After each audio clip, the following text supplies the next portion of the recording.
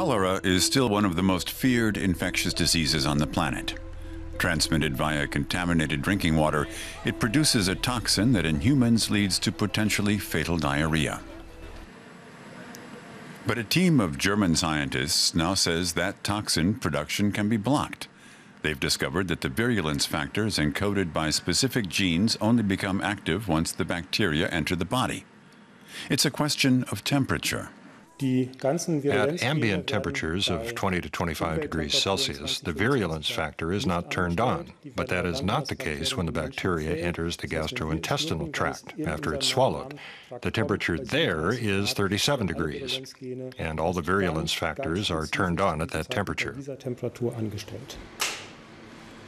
The researchers in Bochum first saw signs of this unusual behavior in the lab while they were using a dye to track toxin production in cholera. At 37 degrees, the bacteria are visible under ultraviolet light. At 20 degrees, however, toxin production is blocked. The key element here is a molecule called ribonucleic acid, or RNA. It contains the information for the production of the toxins. Proteins in the cell scan that information and generate toxins as prescribed. But at lower temperatures, the strands of RNA stick together in particular areas. This prevents the bacteria's proteins from accessing the information in the spot where the toxin information is stored. Like the rest of the body, the intestines are a steady 37 degrees Celsius. At that temperature, areas where the strand is stuck are unzipped, allowing access to the encoding information. The bacteria begins to produce its toxins, and the human host begins to experience the symptoms of cholera. The researchers have now tested their insights in a series of animal experiments, modifying the RNA to such a degree that even at 37 degrees, it could no longer be read.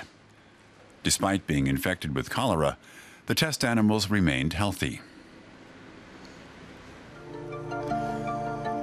The team is now focusing its efforts on determining whether the insight can lead to a real breakthrough in the fight against cholera. Its goal is to develop a drug that could be deployed preventively on a large scale.